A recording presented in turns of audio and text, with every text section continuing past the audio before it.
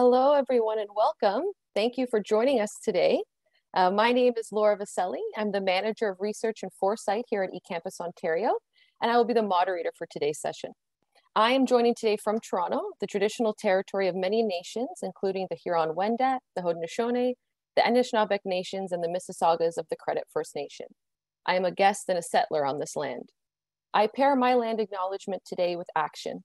Actions that we can take toward reconciliation and decolonization. This may look differently to every attendee, but I ask today that we create a space built on curiosity and respect. To that end, I encourage participants of this session to actively engage with our presenters by using the chat to submit questions and comments, which we will discuss at the end.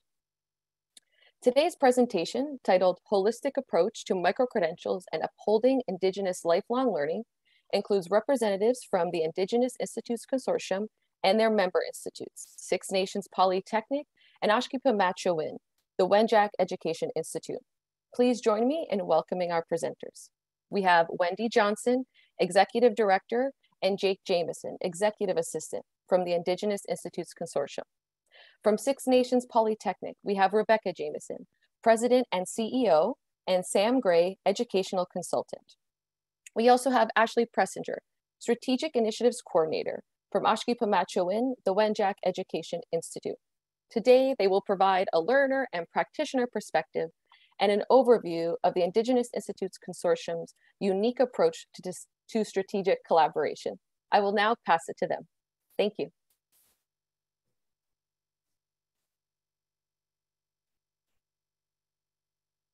Thank you, Laura. It's a pleasure for us to be here with you and to be sharing this information with everyone who's joined us today. Just a little bit about the Indigenous Institutes Consortium. Our members are Indigenous institutes that were established by mandates of their First Nations, beginning in the early 1980s to meet the needs of training and post-secondary education in the First Nations after many, many decades of colonized education. So our approach to education is quite unique because we have the whole recovery and revitalization of languages and culture to deal with, as well as the skills and education development to participate in the economy. So we very much appreciate working together. We do work together as a collaborative. We have worked since, as I said, the early 1900s to 1990s to as a consortium to secure the resources we needed to be able to fulfill our missions and to promote our recognition. And by working together all of those years, in 2017, we were really pleased to be part of an historic achievement with the passage of the Ontario's Indigenous Institutes Act. You can go to the next slide, please, Jake. With that passage of that legislation, the Indigenous Institutes in Ontario became the third pillar in post-secondary education in Ontario.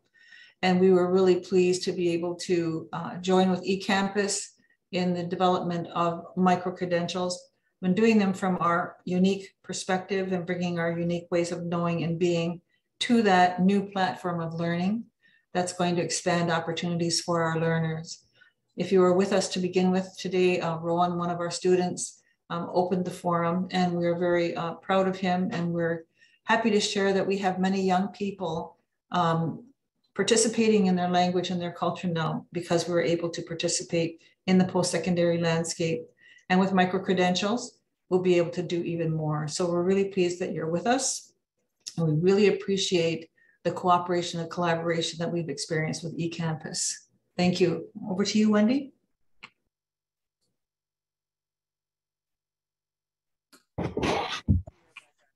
And on to the next slide, Jake. So this is just takes you a little bit further in understanding who our member institutes are with the Indigenous Institutes Consortium. We have 7 members, and they consist of the Indigenous Education Institute, and they are mandated by 39 First Nations in Ontario. Yohio Akwesasne Education and Training Institute, mandated by the Mohawk Council of Akwesasne. Kenjigewanteg, and they're mandated by 7 First Nations. Ongohongwe Skills and Trades Training Center, mandated by 6 Nations of the Grand River. Oshki Pimache-O-Win, the Wenjack Education Institute, mandated by 49 First Nations of the Anishinaabe Nation. Xinhua Kinumagming are mandated by 2 First Nations. And we have Six Nations Polytechnic, who's also mandated by 6 Nations of the Grand River. And you see the map on the right-hand side, that gives you an indication of where they are located all across Ontario. The mandating First Nations total 99 in total of the 133 in Ontario. Next. So this is a snapshot of how we work as the consortium and how we work with our members.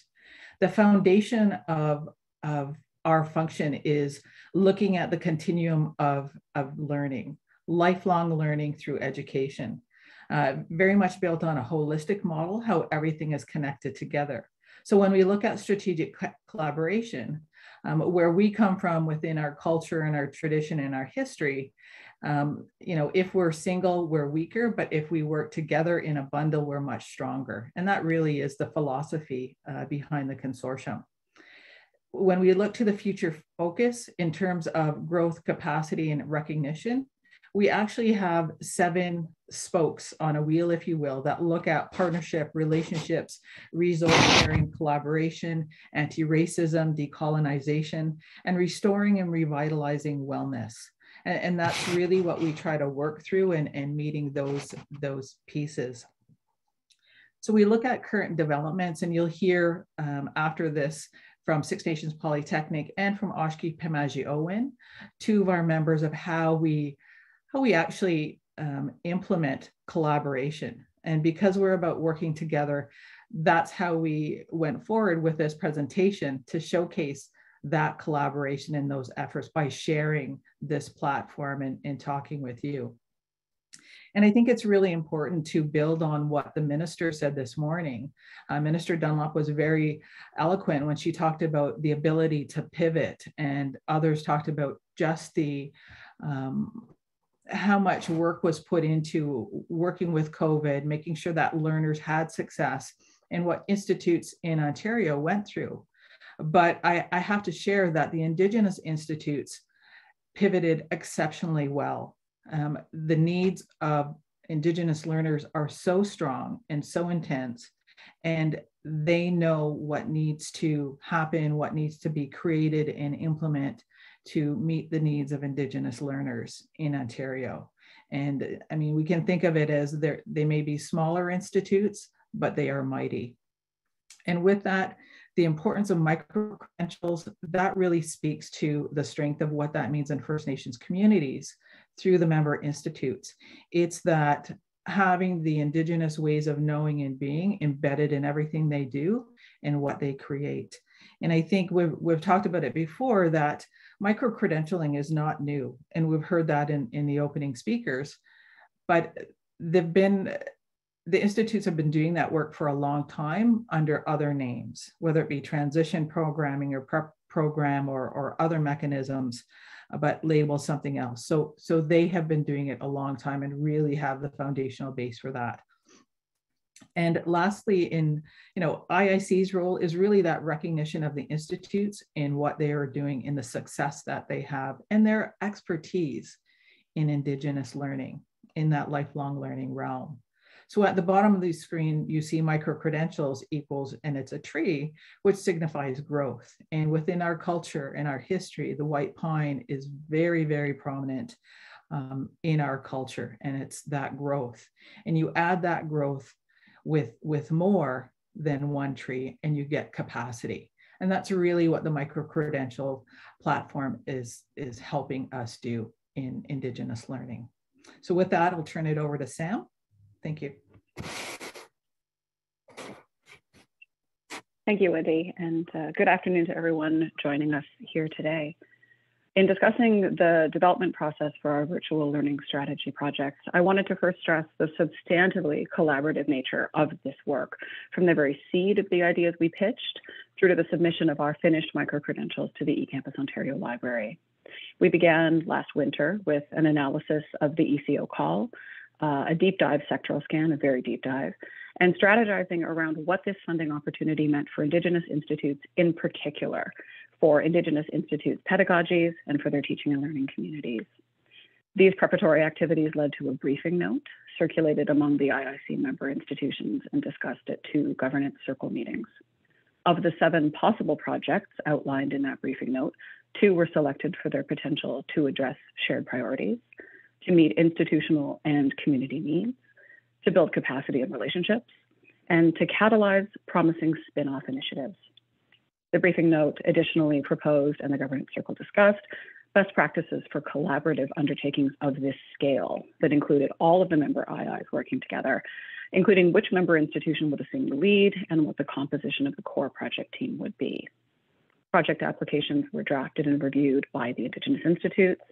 These were submitted to eCampus Ontario after feedback from all 7 participating partners was incorporated. Both of those applications were successful.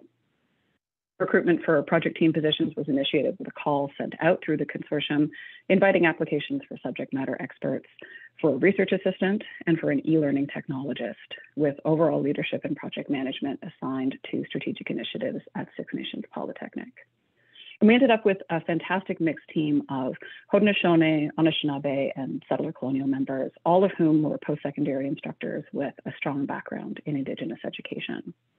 Once our team got to work, periodic updates were provided to IIC members through presentations to the governance circle and associated information sessions, including one that we did on open educational resources for the IIs and a Microcredentials 101 workshop. Later on in the development process, we reached out through the IIC again to find individuals interested in participating as learners in our course pilots or as experts on our special project quality assurance committee. Next slide, Jake. The 2 IIC project applications that were funded through BLS Round 1 were HighFlex Design in Indigenous Teaching and Learning and Indigenous e-learning assessment strategies.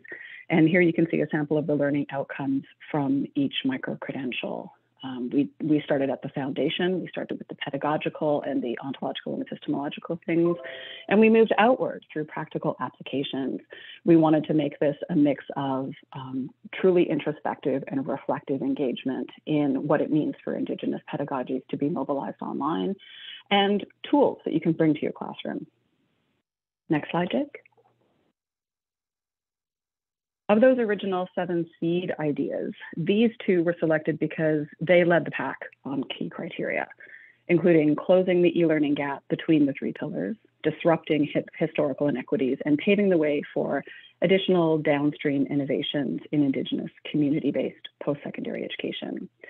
For supporting Indigenous learners and building digital fluency, which is the stream we applied to under the BLS, and positioning the IIs as vital contributors in Ontario's virtual learning landscape. Because in short, nobody can develop and deliver this programming the way the Indigenous Institutes can. For the very same reason, though, it's important to underscore that these projects presented special challenges because they were unique engagements in Indigenous e-learning. This is an emerging field of inquiry and publication, so by definition, there is not a lot of pre-existing data to work with. Since we could not build these deliverables by engaging with the literature, we were always looking at intensive research initiatives using decolonizing methodologies to explore applied Indigenous epistemologies and pedagogies through original Indigenous community-based research. And a second leg of inquiry was undertaken later in the process by engaging teachers and learners from Indigenous communities in the full course pilots that we ran in the fall. Next slide, Jake. In closing out my section, I wanted to underscore that we were fully up to the challenges of this work by virtue of the skills and the experiences that the Indigenous Institutes hold individually and collectively. We're talking about a proven track record of developing and delivering culturally grounded programming that serves a range of learners and satisfies an array of standards of excellence, internal and external, bringing together Indigenous communities, industry actors, and education and training institutions, and continuously innovating across delivery modalities and learning environments. And these projects were incredibly rewarding for us to undertake, and we look forward to their continued contribution to our collective teaching and learning community across all of the Indigenous Institute partners. Thank you, and over to Ashleigh.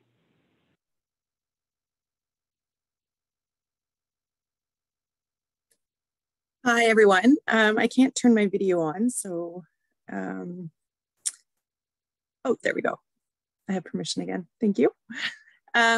So if we, I just want to give a little bit of background about Oshki Wenjack and sort of how we fit into the landscape of micro-credentials.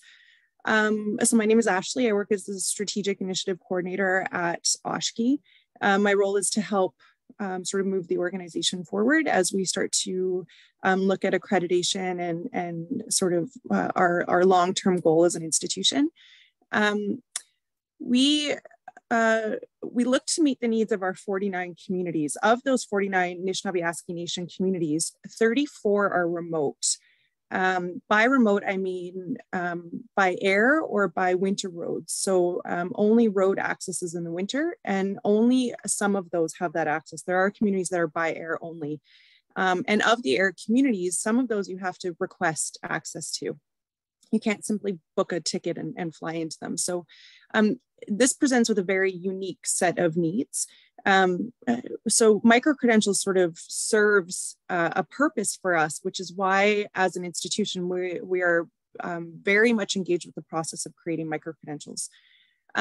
So when the opportunity came up with SMP to be involved as a learner in these micro-credentials that were created through this project through eCampus, we sort of jumped at the opportunity. So I engaged in the decolonization of Indigenous e-learning and found that, there were some great benefits to it. The content was extremely specific, which is something that tends to happen with micro-credentials. There's an opportunity for the content to be honed in or created to meet the very specific needs of what the learners are looking for. There was an opportunity to interact with peers from your sector. So I was interacting with other teachers, other Indigenous Institute leaders, people who have direct experience working with the learners that I work with, which was an excellent opportunity for learning, for a real collaboration and community. And it allowed for collaboration outside of the classroom or outside of the e-learning experience between institutions. So from that, Oshki and SMP have been able to partner on another group of micro-credentials that we've submitted to eCampus. So an opportunity to really start to move forward as partner organizations, which as IIC does, IIC encourages that. And that's something that the IIC sort of branches or creates opportunities for. So this project has lended itself not just to creating a learning environment or a learning opportunity, but so much more for the Indigenous Institutes. Next slide, please. Thank you. So then shifting over to the learner perspective in terms of our Oshki learners for MCs, what did that experience then create in terms of us being the delivery agents or the MC creators? So we were able to take away from that experience with SNP a lot of ways to create our own MCs. One thing that is great about IIs delivering MCs is, again, that we can create specific curriculum that is specific or that is developed to meet the specific needs of community. So like I said, our communities of NAN, 34 of them are remote. Their needs, their gaps in service, their gaps in workplace are so unique and very different to that, to the gaps in service or gaps in work that the rest of Ontario identifies. So we are able to create MCs that meet the specific needs of community.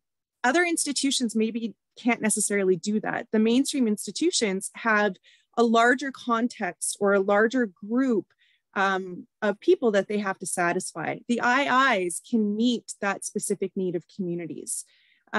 We can also create opportunities for Indigenous knowledge to really be emphasized and for curriculum to be developed around Indigenous ways of knowing, around language, around traditions and cultures in a way that other institutions maybe don't have the same opportunity to do. So that's one way that we've been able to sort of develop our MCs. We are creating MCs that capture that traditional Indigenous ways of knowing. We're creating an Indigenous midwifery program, Indigenous paramedicine program, all of these that go back to traditional ways of knowing, being, and really hone in on Indigenous practices versus Western practices. Addressing the gaps in service, and also maintaining an identity, an Indigenous identity in our curriculum. So embedding knowledge in absolutely every way that we can, which is again, something that IIs can do that is different than mainstream sector. So this is really why, if you're looking to create or take MCs that are around Indigenous type knowledge, it's important to look to the IIs for that type of training. And I think that's it. Thanks. Thank you for that. So just Nyawa Miigwech, thank you for allowing us the opportunity to speak with you. This is just a contact us slide. So if you want to contact the IIC, Oshki, or Six Nations Polytechnic, you can take a quick snapshot. And this is sort of who we are, my choice, my path, Indigenous learners, and this is what it's all about. So, Nyawagoa.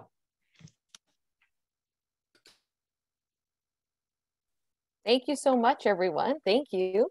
I will now, of course, invite our attendees to submit their questions. We have a few coming in. I've gotten a few myself. So without further ado, I will pose the first question to the group.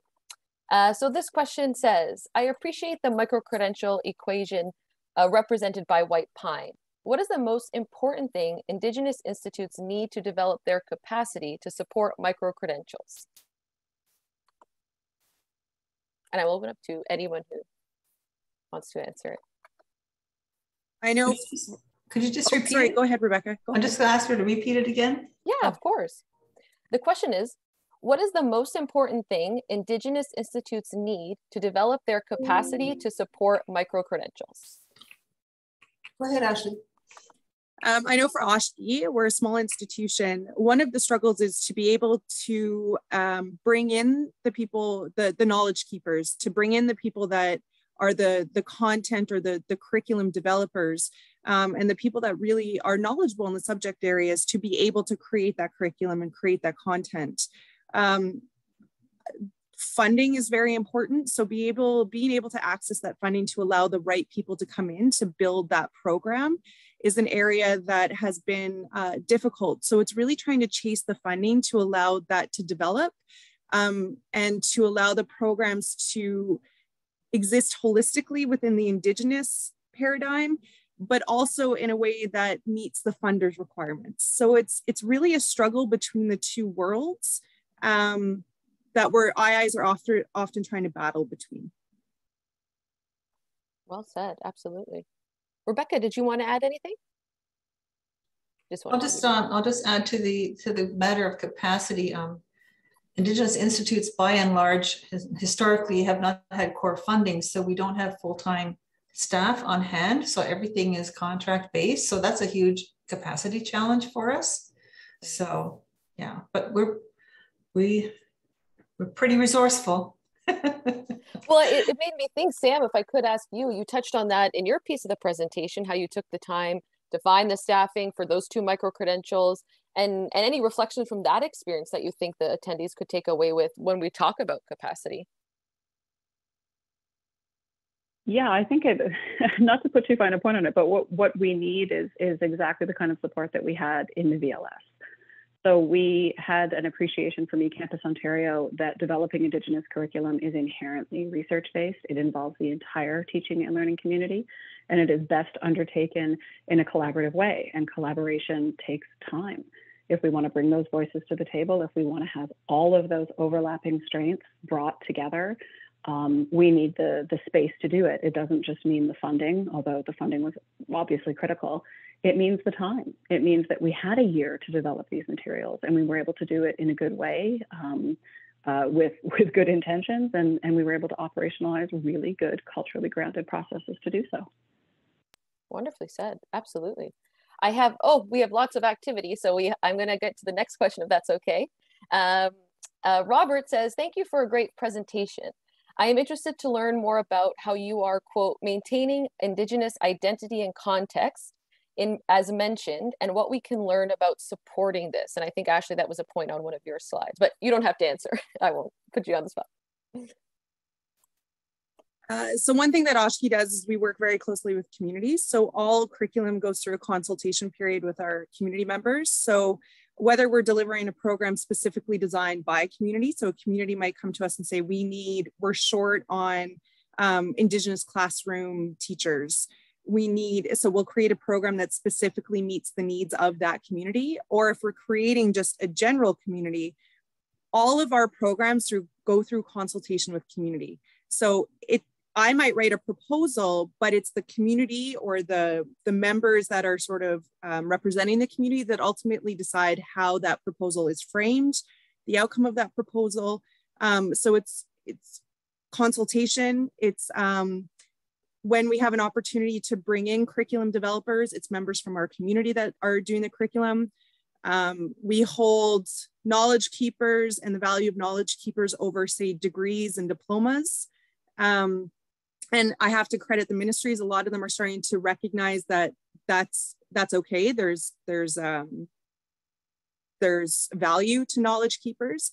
So it's trying to embed in the curriculum as much Indigenous content from within the communities as possible.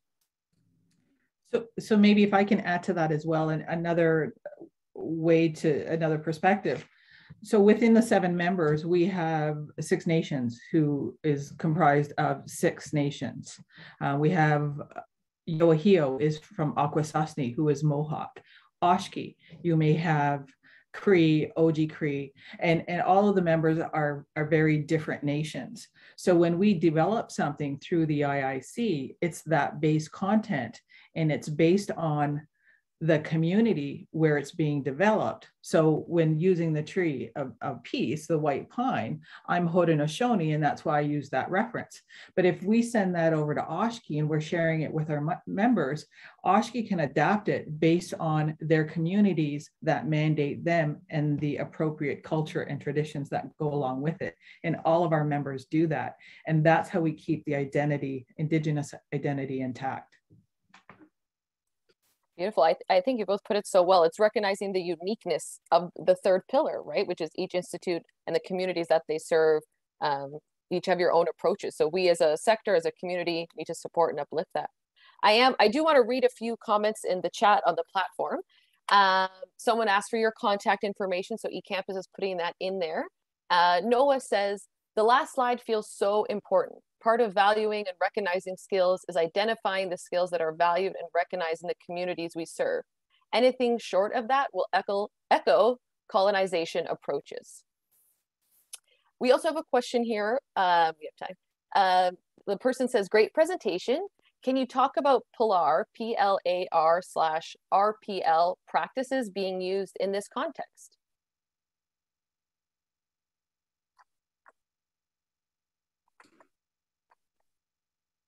I vote Sam or Rebecca.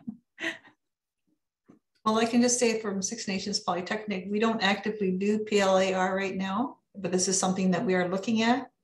For so long, we've worked in partnership with colleges and universities. And since 2017 now, we can begin to develop our own programs, what we call our signature programs. And therein we have that, that scope to be able to do the PLAR from our perspective and to take into account the life experiences that might otherwise not be considered in a PLAR process. Yeah. Wonderful. We'll give Sam a second if she wants to unmute. If not, that's okay. We'll go to another question. Can I add something? Oh, sorry. Please. Yeah, no, please. So maybe not in the same vein, but one of the things sort of touching on the capacity issue as well, we've developed something, and through the lead institute, Six Nations Polytechnic, in collaboration with all of our members, professional learning communities. And it's a tremendous, tremendous tool. It's a course that we piloted, but when we talk about capacity, having the ability to take it to the next step. that's where we need more equity and resources to be able to do that. So we've got wonderful tools like that, but to be able to continue them forward. So just an example. Absolutely, wonderful. Well, we are at our time mark. I will open the floor one more time for any final thoughts from any of our speakers today. Myself, before we close off, I will throw one link in the chat for our attendees, a wonderful report published on IIC's website. I encourage everyone to head there, read their publications that they do in consultation with their members, of course. But without further ado, thank you so much on behalf of all of our attendees and everyone from eCampus Ontario. There is another session tomorrow with Sam and a colleague. I encourage everyone to come and watch that session as well. Thank you. Thank you, Laura. Thank you, everyone. Thank you, everyone.